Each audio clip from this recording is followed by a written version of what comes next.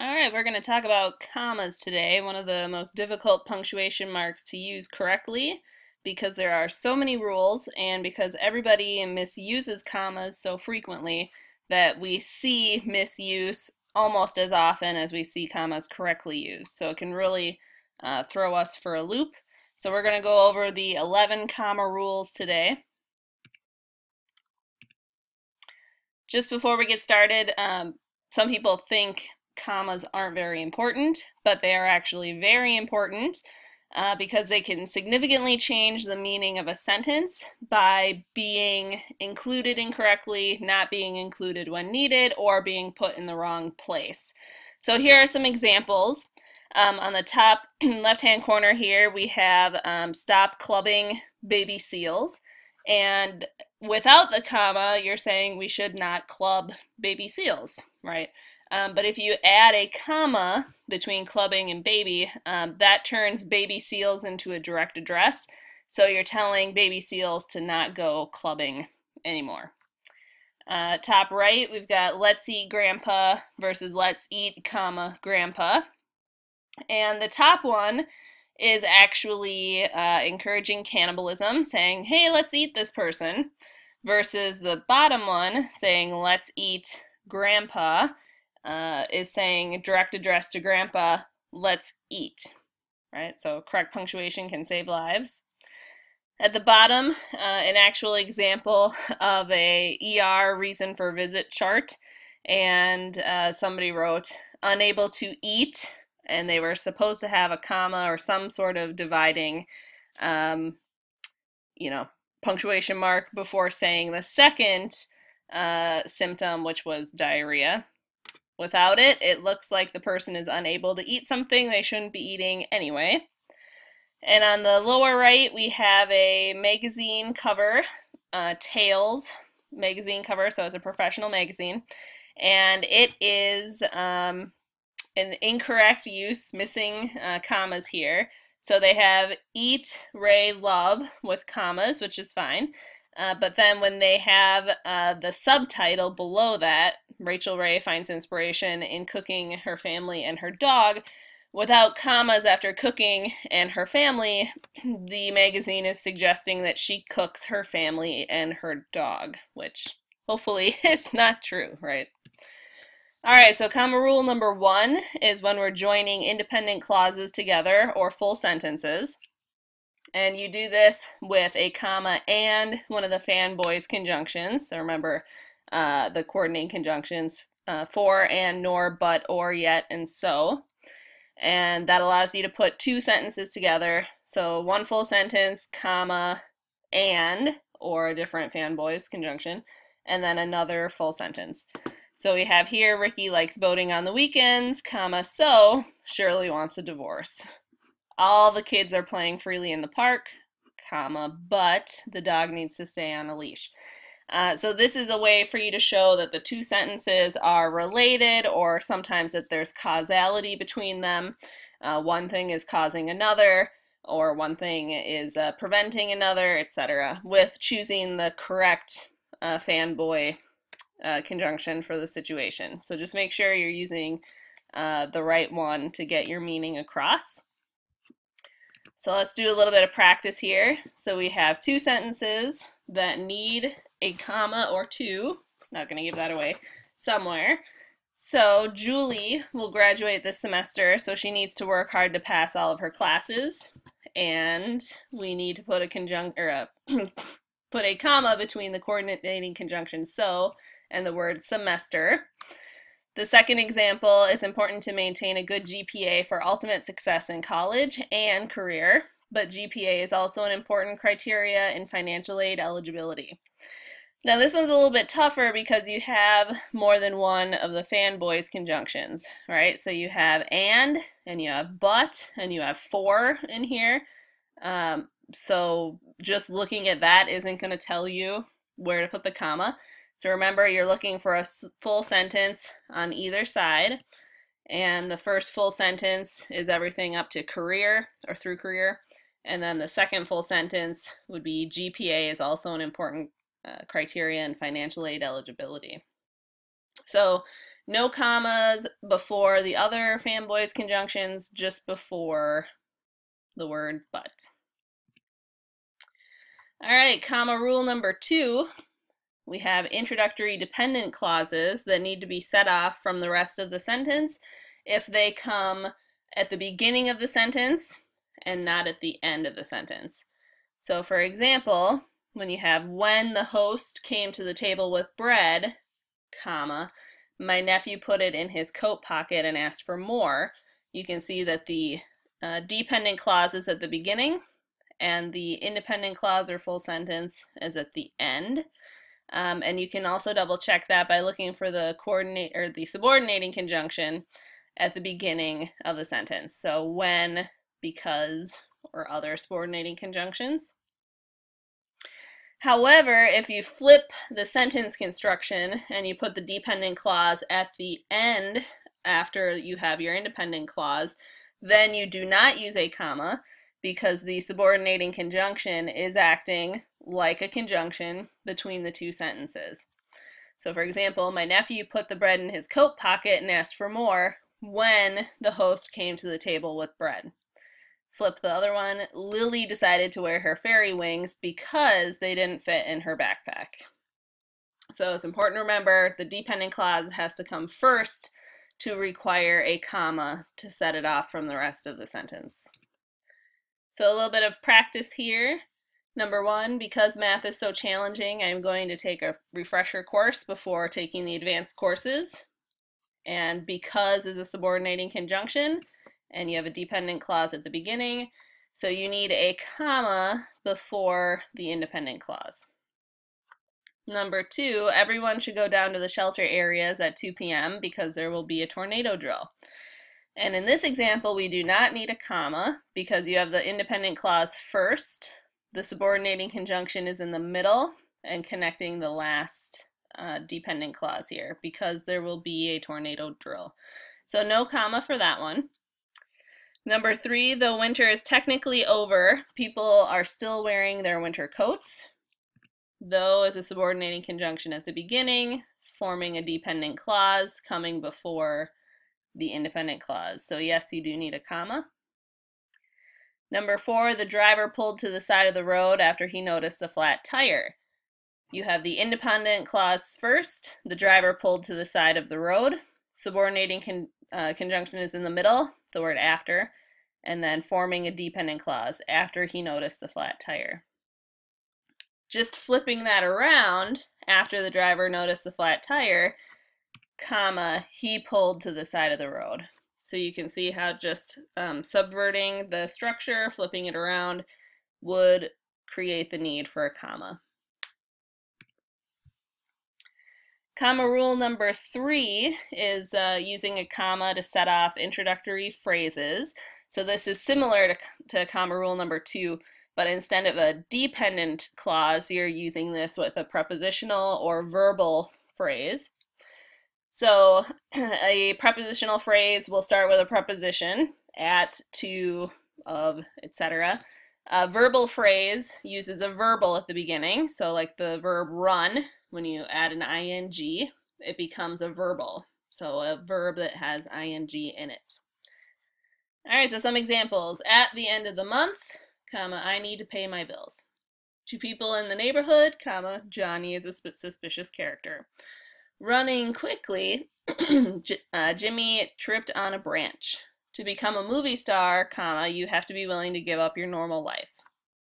Now notice in those cases, the prepositional and verbal phrase is at the beginning of the sentence, so you need a comma there. If you put it at the end of the sentence after the independent clause, then you do not use a comma and you let the preposition or the verbal connect the two. So for example, I need to pay my bills at the end of the month. Johnny is a suspicious character, 2 people in my neighborhood. So no comma when you're putting the phrases at the end. All right, a little practice here. Number 1, skiing down the hill, I almost ran into the tree. And the verbal skiing is coming first, so we do need a comma. Number 2, at the start of the semester, students should make sure they have modified their schedule so that they have time for all of their coursework. And you have at the start of the semester, prepositional phrase at. Number 3, students should revamp their schedules at the start of the semester. Here you're starting with a noun, so not a verbal, not a prepositional phrase, so no comma needed. Number 4, nursing students shouldn't try to take more than a full course load. And in this case, nursing is not a verbal, it's actually an adjective. So what type of students? And you're saying nursing students. So no comma there. And then number 5, to get ahead, study hard. You do have a comma because you have the prepositional phrase to get ahead. And study hard is actually missing the implied you. So in reality, it would be saying you study hard. And then if you had flipped the phrasing around, you study hard to get ahead, would not need a comma. But because we've subverted it, it needs one. All right, rule number 4 would be using a comma with transitional words or conjunctive adverbs. So use commas after, before, or around those words, depending on where they're located in the sentence. If it's at the beginning, you use a comma after the word. If the word is in the middle, you'll need commas to offset around the word. And if it's at the end of the sentence, you'll have a comma coming before the word. So some transitional words, phrases, and conjunctive adverbs here. Furthermore, comma, we should never drink Monster Energy drinks. One exception, however, is when we are in writing class. And you can see how this is really flexible. I could put however at the beginning, in the middle, or at the end of the sentence. And wherever that word occurs is where we need the comma. So one exception is when we are in writing class, comma, however. Nevertheless, Bill drinks them in math class too. So nevertheless being our transitional word. However, if you have two sentences being connected with a transitional word or conjunctive adverb, make sure you use a semicolon or a period in between those two sentences instead of having a comma on either side. So sometimes he drinks too many energy drinks, period, or semicolon. Consequently, comma, he often feels ill. All right, so practice for this. Number 1, however, when winter comes late, John is able to take on more construction work before the end of the year. So you have the transitional word however, and when winter comes late also needs a comma there. Number 2, when winter comes late, however, because the word however is in the middle, we need a comma on either side of it.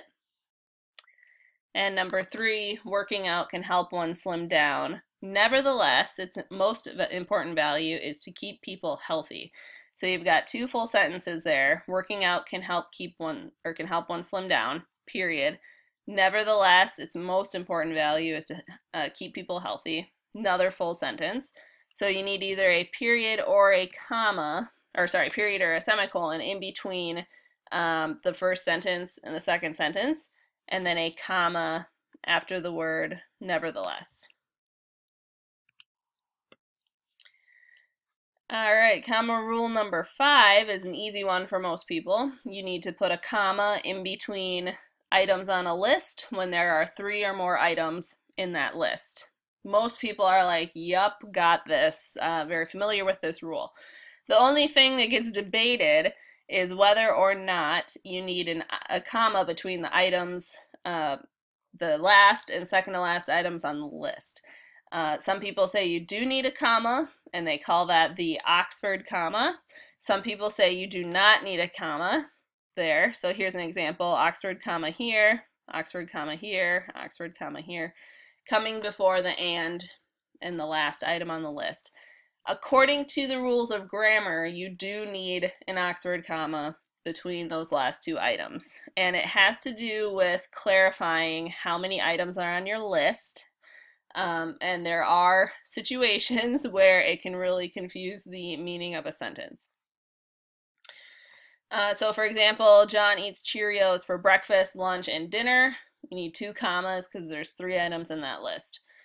For the party, please bring pop, macaroni, chips, and cookies. You've got 4 items on that list, so you need 3 commas separating those items. Okay. The one exception is if you are using items for a list that already contain a comma. So the best way to explain this is to think of naming cities and states, or cities and countries.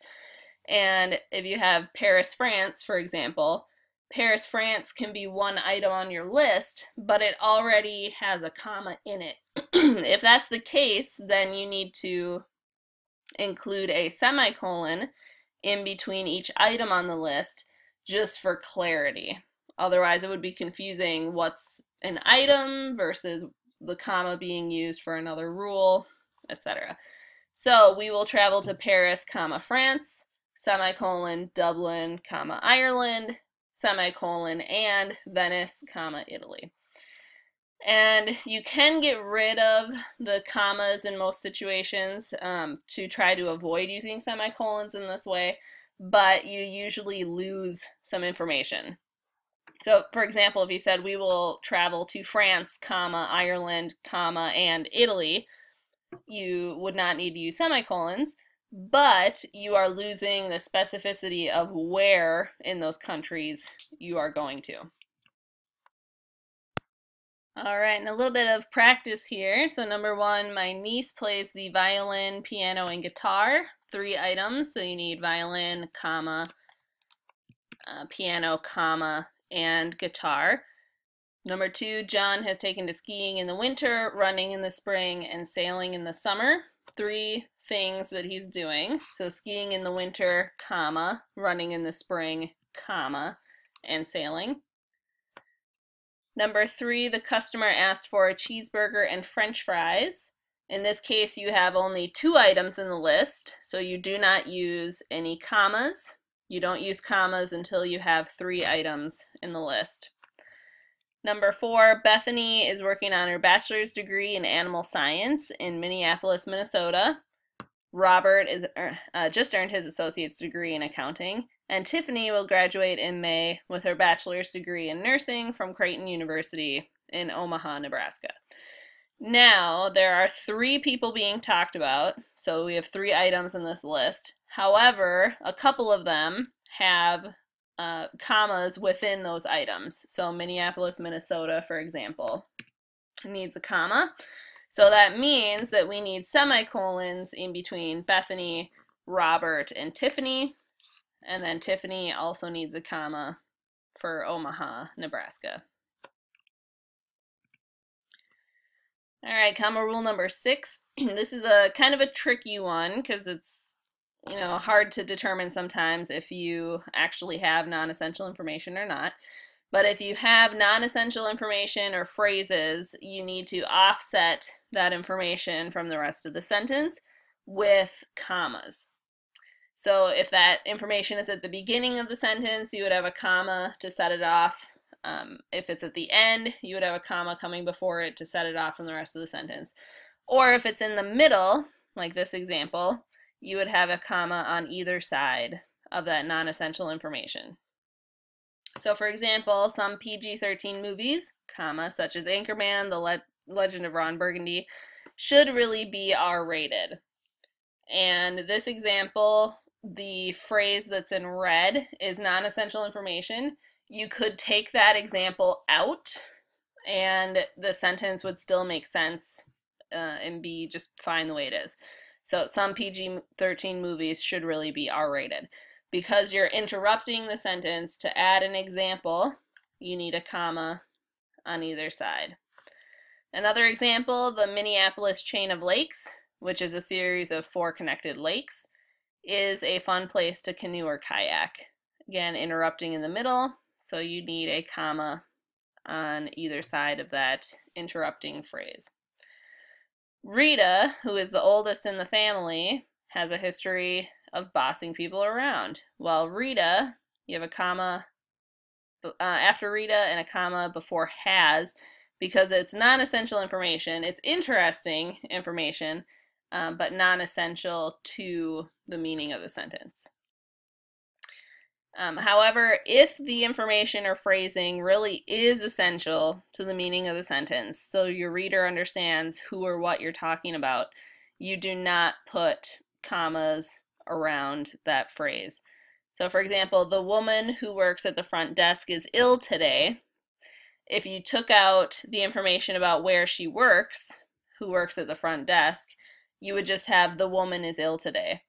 And that's not very clear because who is this woman, right? There are, almost 4 billion women on Earth, so that's not very clear.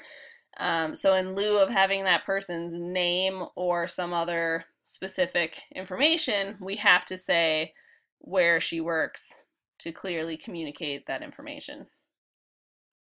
So no commas around the phrase in that situation. All right, a little practice. Joe Miller, who works at the YMCA, is never happy to see anyone. So Joe Miller, specifically named person, we know who he is. He's never happy to see anyone. It is extra information for us to know that he works at the YMCA, so we put commas around that phrase of information. Rose did her best, which is all anyone could ask.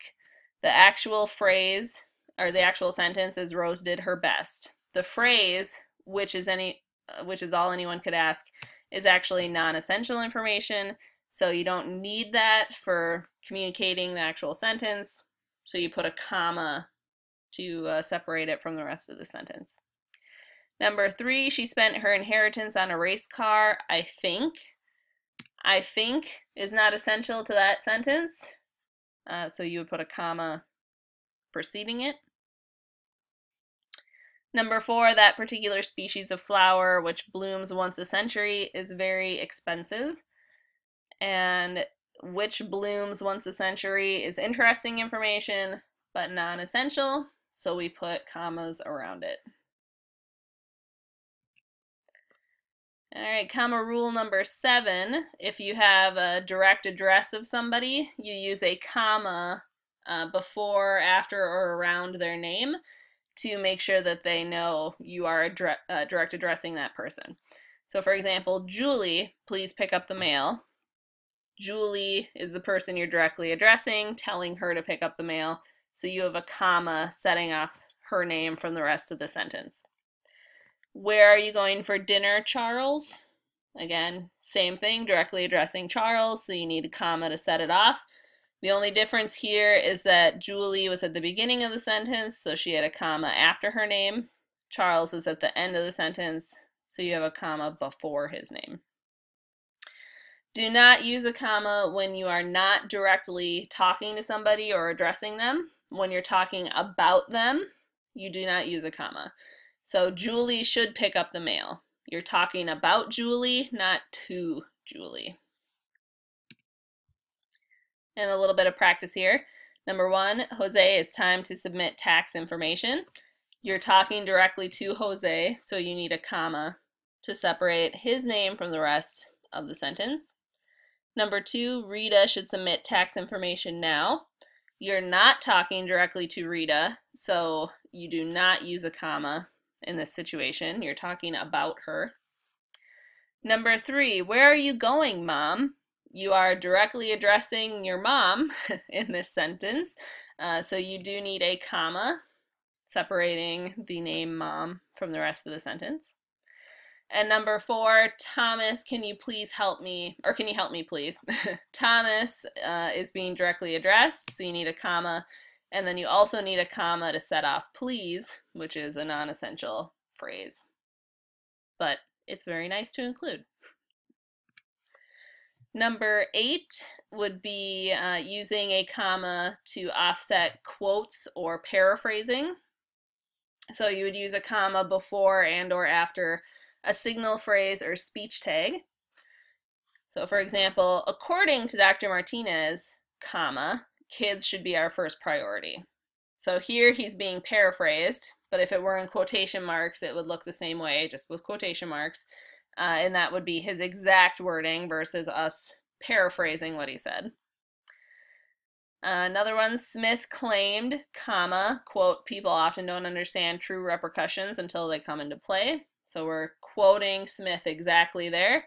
And we have a speech tag that he claimed this. I forgot to feed the cat last night, Julie said.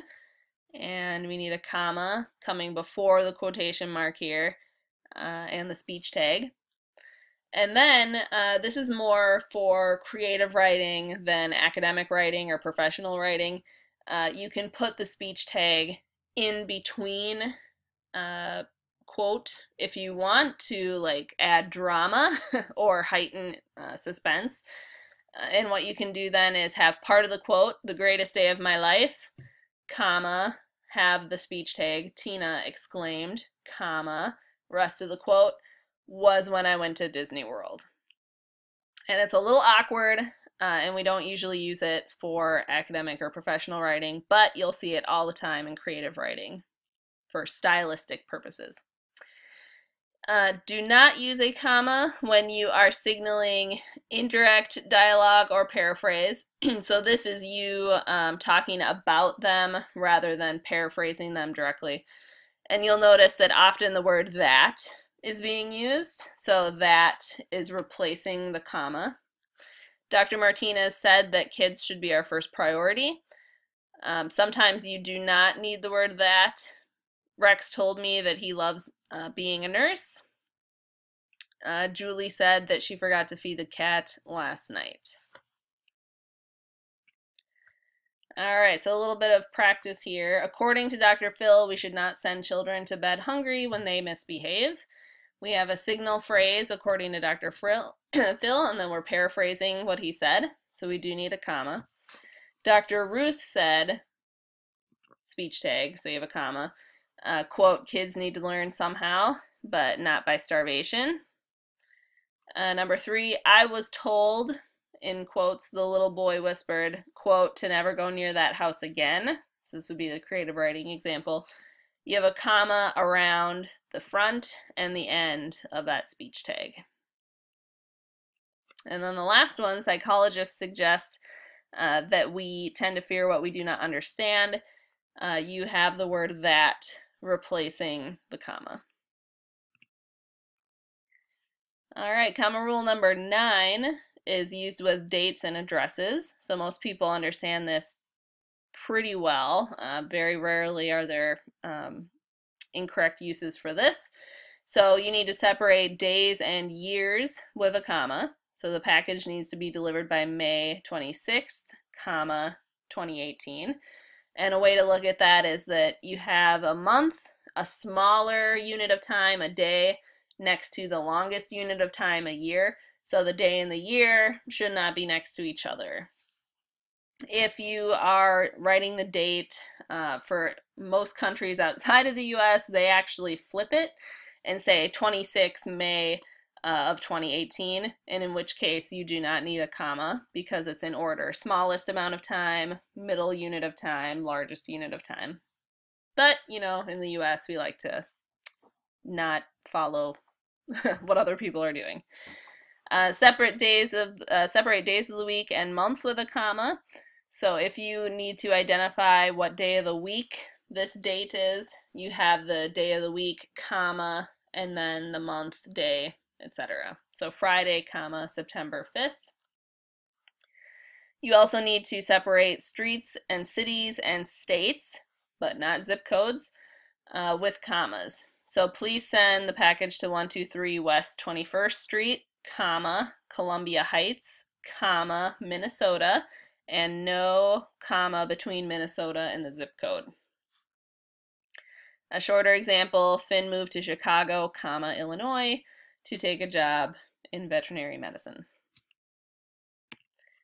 A little bit of practice. Number 1, the books need to be delivered to 133 Eagle Lane, St. Paul, Minnesota, 55407 on Tuesday, August 30th, 2018. So we have a street that needs to be separated from the city.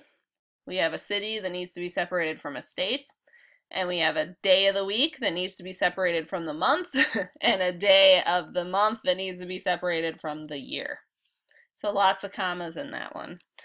Number 2, I hope to go to Paris, France when I graduate from college in May 2020. So you need a comma between Paris and France, a city and a state, or a city and a country. But you do not need a comma between May 2020 because that is the appropriate unit of time. So those can be next to each other. Number 3, Shauna needs a ride to Montana in July 2019.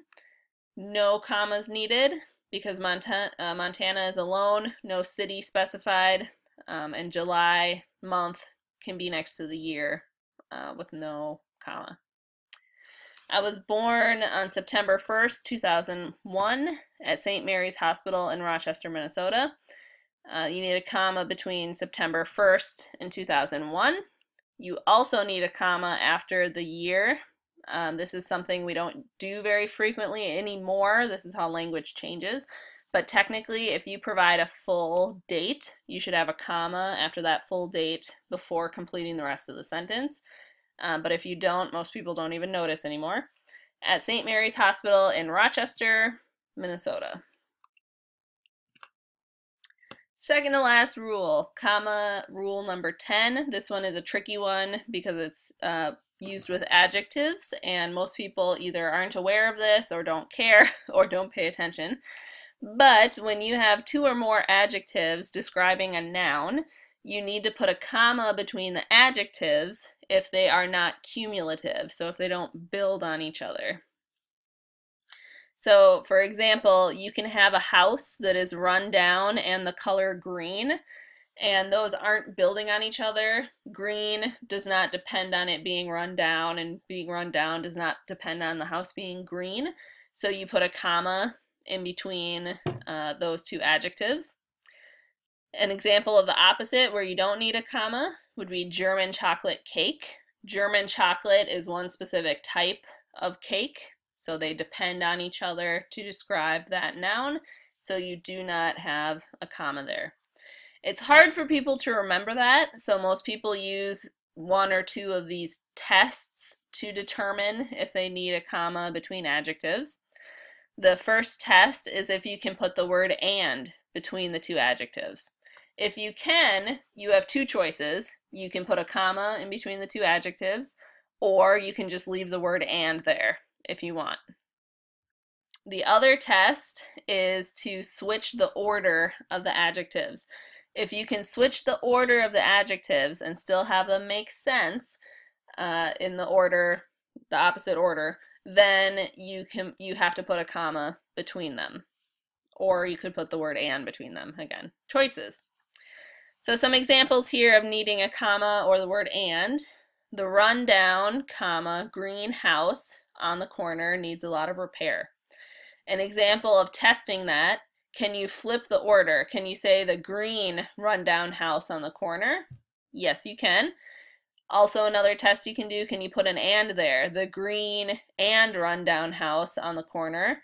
Yes, you can. So either put an and there or put the comma. Here's how a comma switches the meaning a little bit. So you can say the small, comma, light blue box is ready for delivery. What you're saying there is you have a small box that is light blue in color. Nothing about weight is included in this sentence.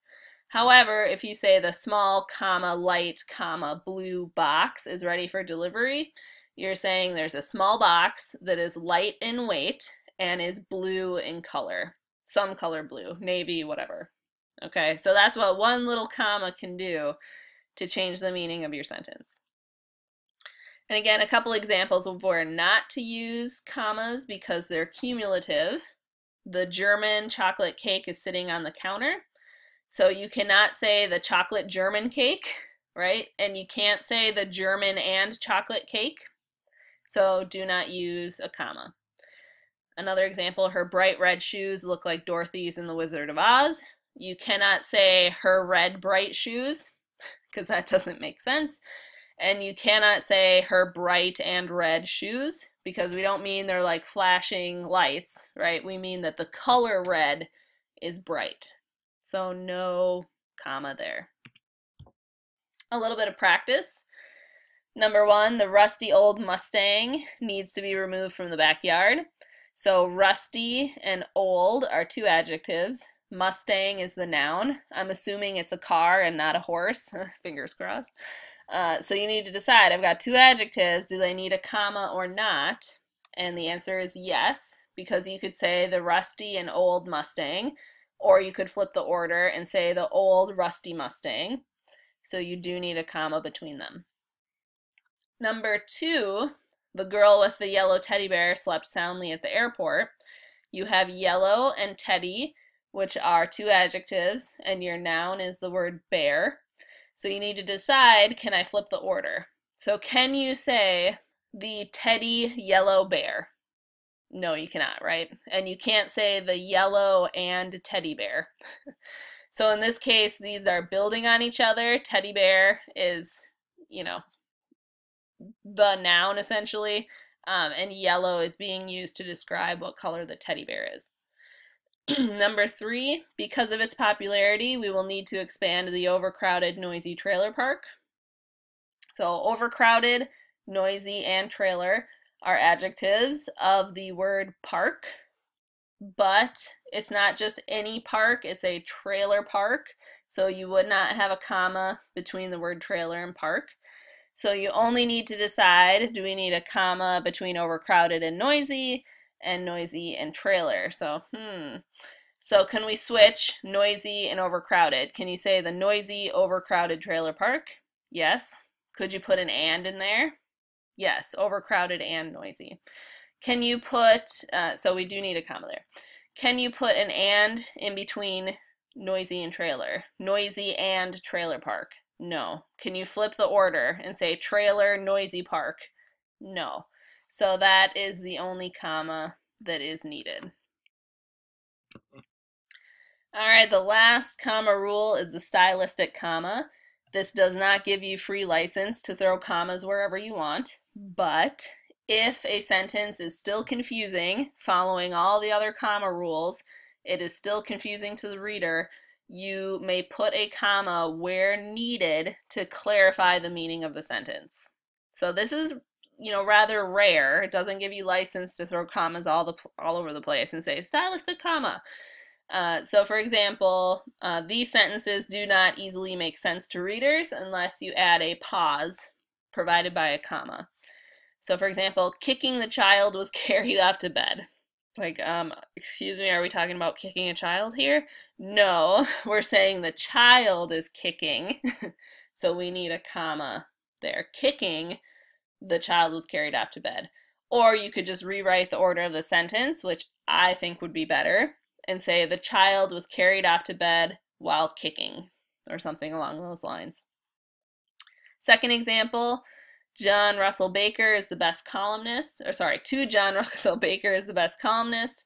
What we're saying here is to John, the person, the columnist, Russell Baker, is the best columnist. The third example, when you can, come and visit us. When you can, comma, come and visit us. Without that comma there, it's confusing. Or you could just flip the order of the sentence and say, come and visit us when you can. It makes a lot more sense. And the last example, we surveyed the students in the class. Out of the 27 were married. What you're really saying is out of the 20 students, 7 students were married. So you need a comma between the word 20 and the word 7.